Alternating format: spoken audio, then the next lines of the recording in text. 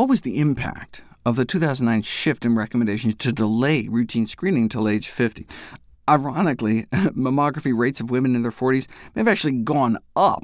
The thought is that all the media attention may have just reminded women about it, underscoring the need to better translate evidence into practice.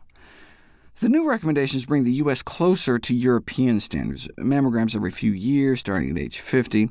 In 2015, the American Cancer Society split the difference and recommended starting at 45 annually, then switching to every other year at 55, suggesting this would decrease the lifetime risk of dying from breast cancer from 2.7% down to under 2%. Based in part on a systematic review performed by the Cochrane Collaboration, a highly respected bastion of evidence-based medicine.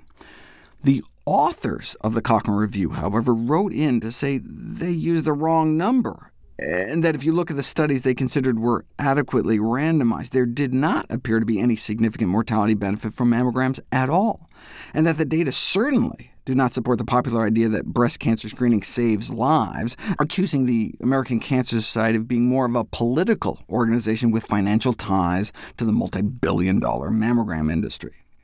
Here's the Cochrane Review they're talking about, which concluded that the studies which provided the most reliable information evidently showed that screening did not reduce breast cancer mortality.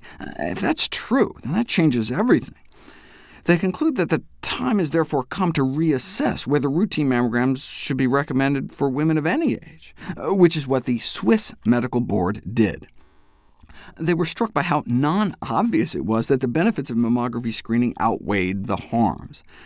It's easy to promote mammography screening when the majority of women believe that it prevents or reduces the risk of getting breast cancer and saves many lives through early detection of aggressive tumors. I mean, if those beliefs were valid, they'd be all for it. Unfortunately, they concluded they are not, and so believe that women need to be told so.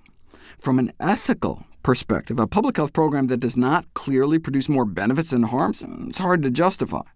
Their report, not surprisingly, caused an uproar. Critics argued that the report unsettled women. But we wonder how to avoid unsettling women given the available evidence. If you ask women what they perceive to be the benefits of regular mammogram screening, they think it cuts the risk of dying from breast cancer in half. That's the orange box, saving the lives of about 1 in 12 women. But in reality, the numbers appear to look like this.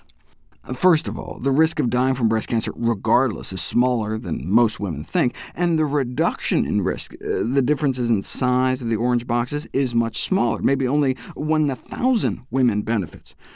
But hey, doesn't saving the life of even 1 in 1,000 women make it all worth it? Imagine if you were in that 1 in 1,000 families whose mom was saved. But that may not be true. 1 in 1,000 women screened may not die from breast cancer, but there's no evidence to suggest that overall mortality was affected, which would mean no lives are actually saved. There's been 10 randomized trials of mammogram screening, and not one has ever showed an overall mortality benefit. Wait, how does that make sense? If mammograms prevent 1 in 1,000 women from dying from breast cancer, then the only way no lives are saved is if mammograms ended up somehow leading to the deaths of 1 in 1,000 healthy women. That's preposterous, right?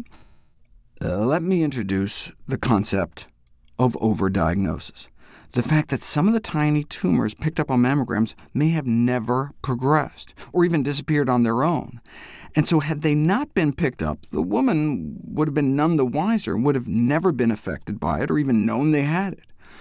But once you pick up a cancer on a mammogram, you have to treat it since you don't know what it's going to do. But in some cases, the overdiagnosed cases where it would never hurt you, you're treating the breast cancer unnecessarily. How common is that, though?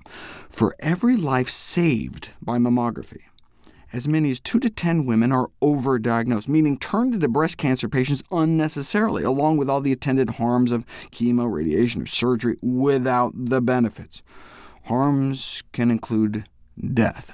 Imagine being in the family whose mom was killed. The concern is that unnecessary radiation treatments may kill as many as are saved, hence the no evidence of net mortality benefit. Radiation treatments to the chest increase the risk of dying from heart disease and lung cancer. Now, those may be acceptable risks if you actually have breast cancer that would otherwise kill you. Treatments that are beneficial for real patients can be lethal for those who never should have been treated in the first place. Even if mammograms don't save your life, might they save your breast? I mean, if you catch a tumor early, maybe you can avoid a mastectomy. The opposite may actually be true. The Cochrane researchers explained that that's why they published their report. They thought it was important for women to know that screening may increase their risk of losing a breast. Basically, mammograms have been promoted to the public with 3 simple promises that all appear to be wrong.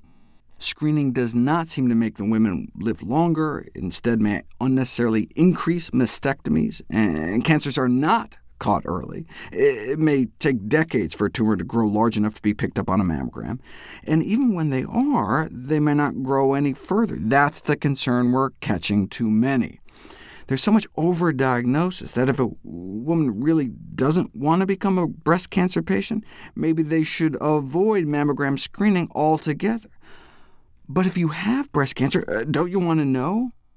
The small probability that a woman may avoid breast cancer death must be weighed against the more likely scenario that she may have a false positive or false negative result, or, most critically, a diagnosis and treatment of cancer that would otherwise not have threatened her health or even come to her attention.